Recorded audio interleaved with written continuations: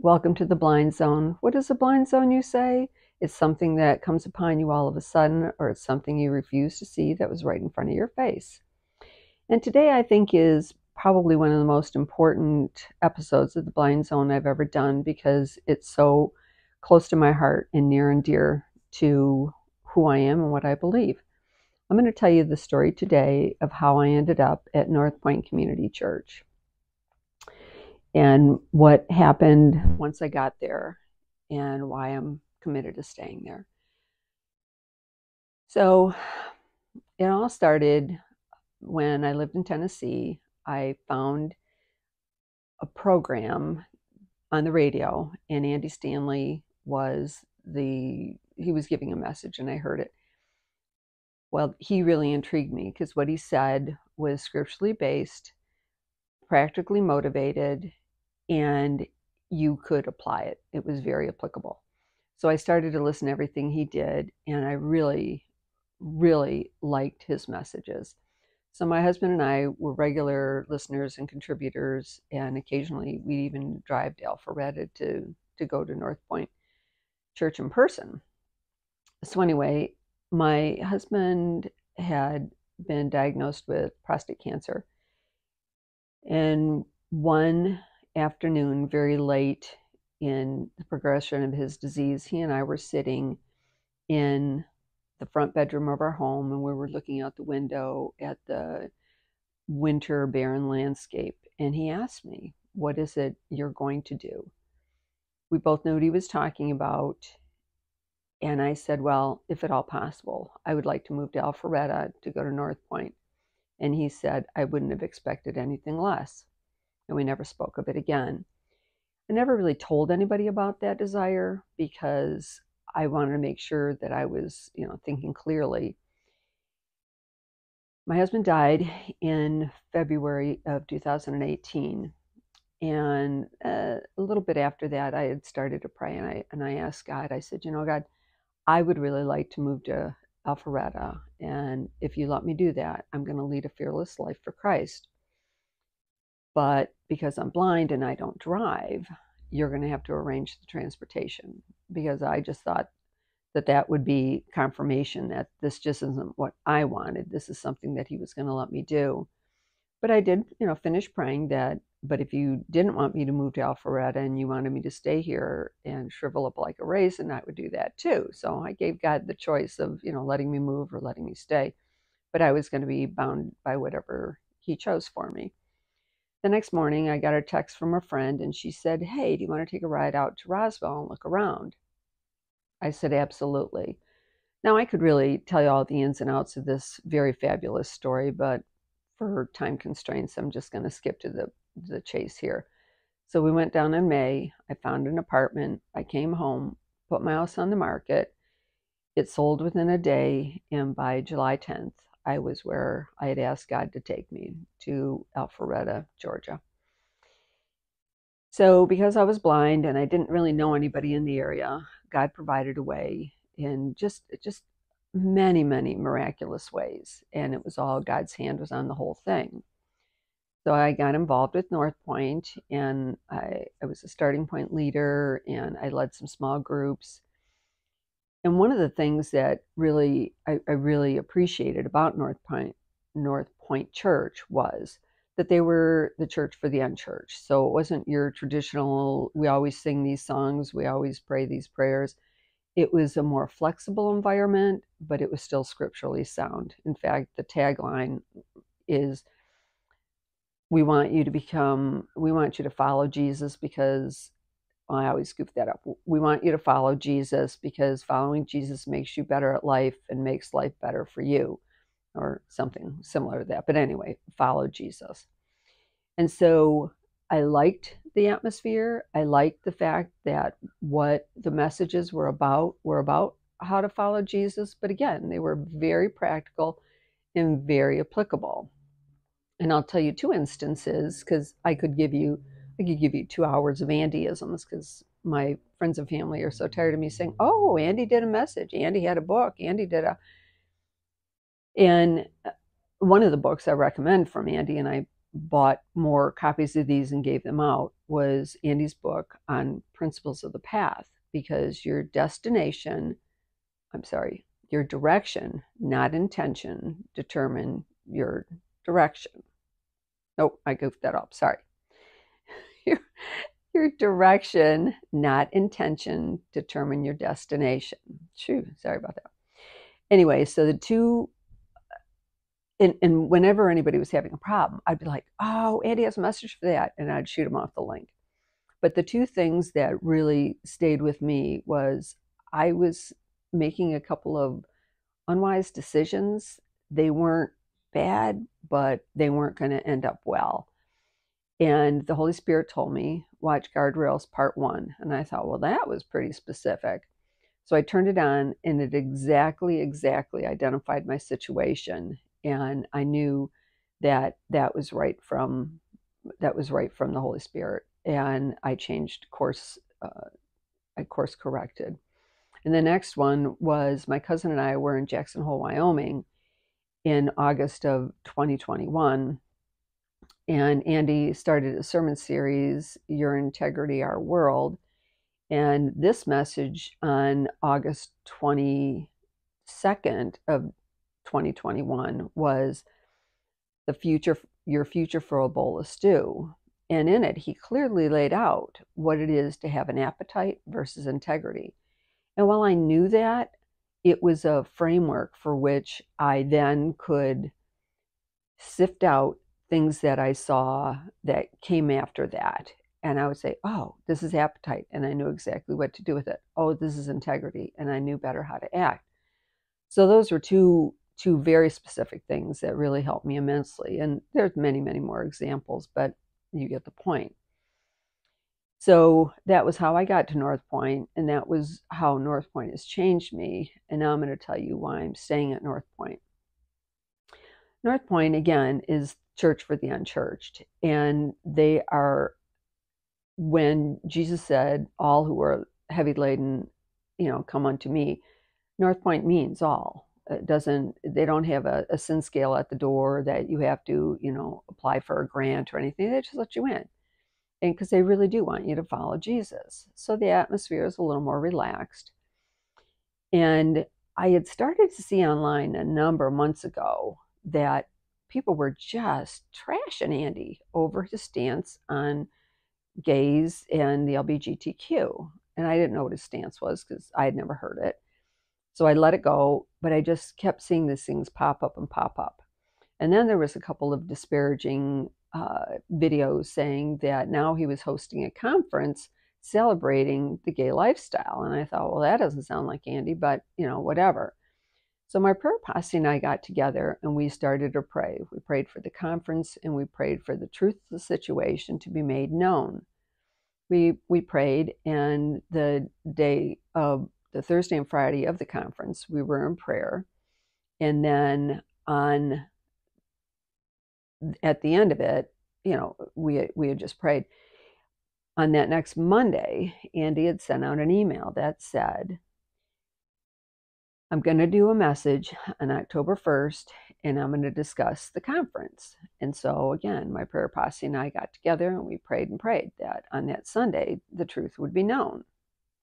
And so most of the members of the prayer posse and I went to church that morning, and again, we covered it in prayer, and we trusted that, the Holy Spirit would reveal the truth and that we would see how our church stood on this very difficult topic.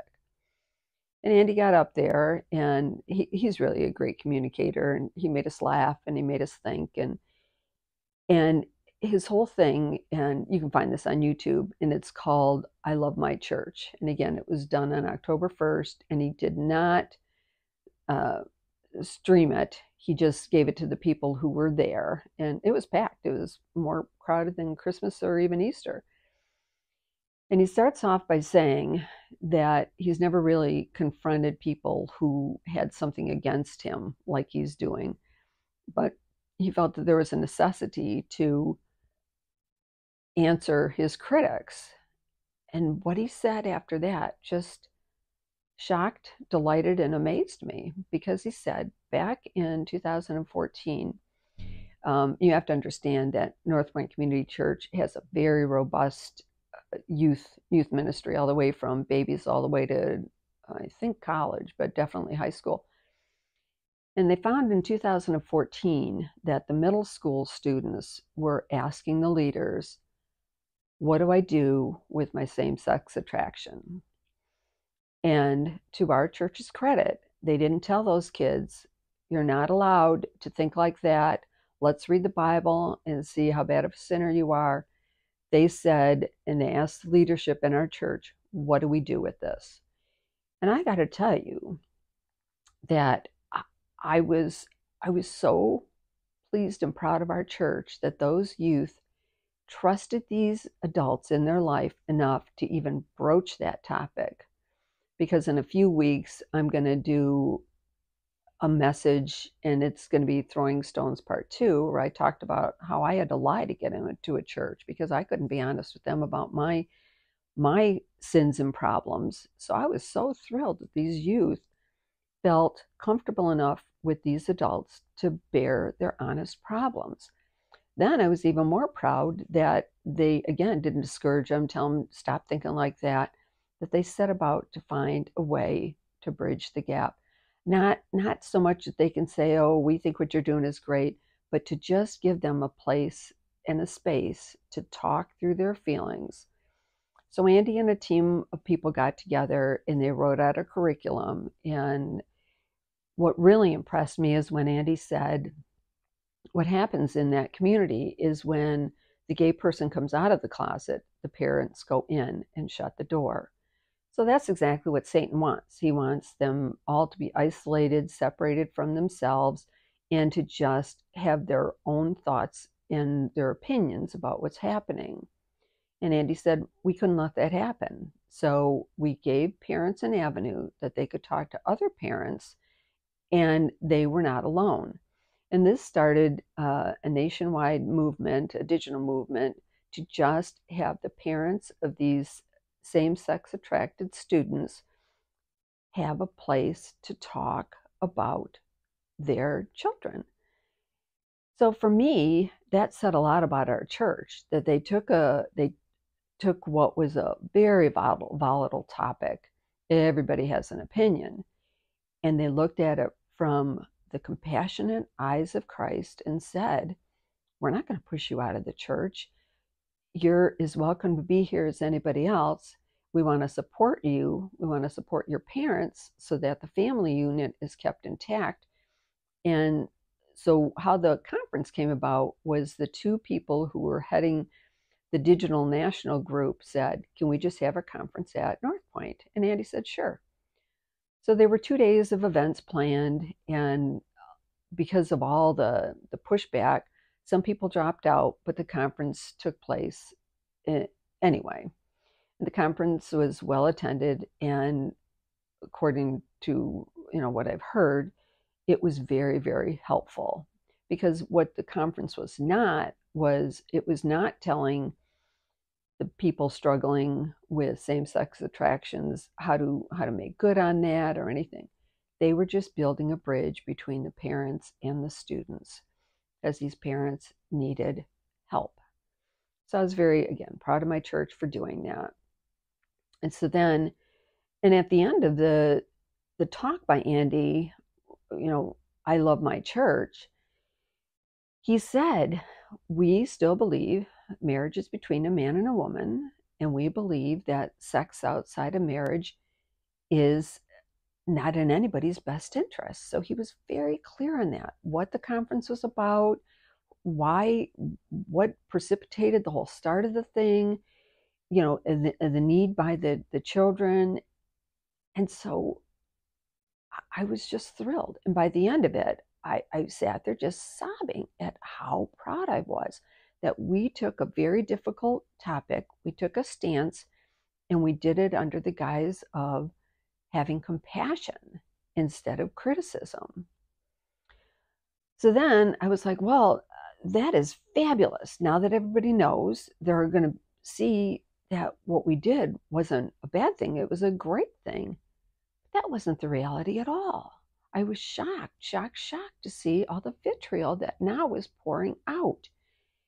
And I thought about that, and I thought, well, a couple of things came to mind. When you enter Christ as a believer, you are then embodied in the whole church of Christ. And God hates the disunity in his body. And all these naysayers and stone throwers, they were just bringing up the disunity in the church, and they were carving out an us and them situation. And I was just so brokenhearted. And I thought about, many scriptures came to mind, but I was thinking about in Acts chapter 5, when Gamaliel was looking at the people who were trying to get Peter and the apostles to, stop talking about Jesus. Gamaliel said to the authorities, if this is from God, you're not going to be able to stop it. And in fact, then you'll be working against God. And if it's not from God, it'll take its own course.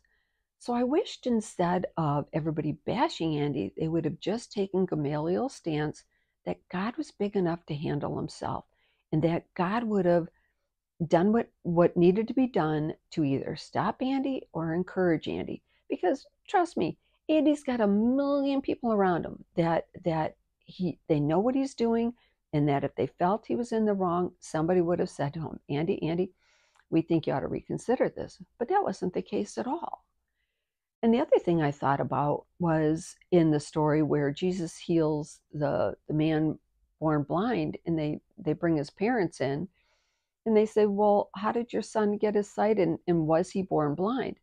They were so terrified of being thrown out of the synagogue that they were like, well, just ask him. And I thought about that with people in your own congregation who do have parents who have children who are same-sex attracted. You have now put them in the uncomfortable box of either dismissing their own children or being kicked out of the synagogue. And I just thought about the disunity and the deception that you're trying to build in your own members. And where's your compassion?